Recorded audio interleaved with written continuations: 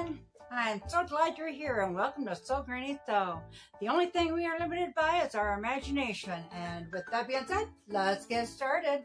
We are going to sort through some of our many scraps. I have a couple baskets here.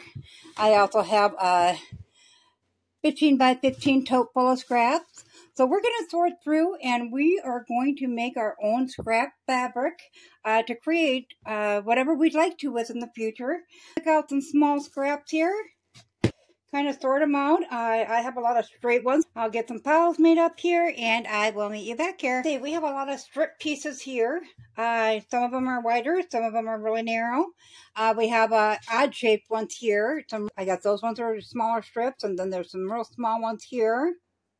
And we are going to start sewing these together, cutting them off as we need to.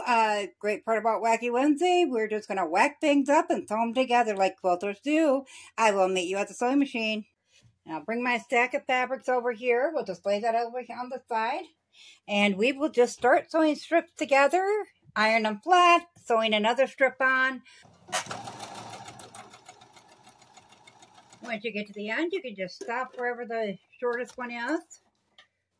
We'll trim that off and put it back in the pile. So we'll just fold that over and we'll add our next piece on there. I'll keep adding to the strips until I get it to be a fair size. I'll iron it up and I'll meet you back at the cutting board. We have a nice strip going here. So I think I'm going to make mine about the 6.5 length. Squares actually. I could use these in a bonus quilt. So I know we just done one on a bonus quilt, but this is one more way you can get bonus blocks out of it. So we'll just trim this down on all 4 sides.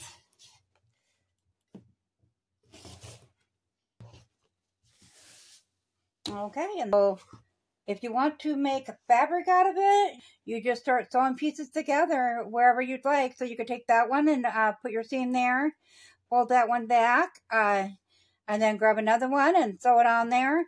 As long as you just keep adding to it, it doesn't have to be in stripes. You could actually do a line, sew that on there, open it up. So this one over here, open it up.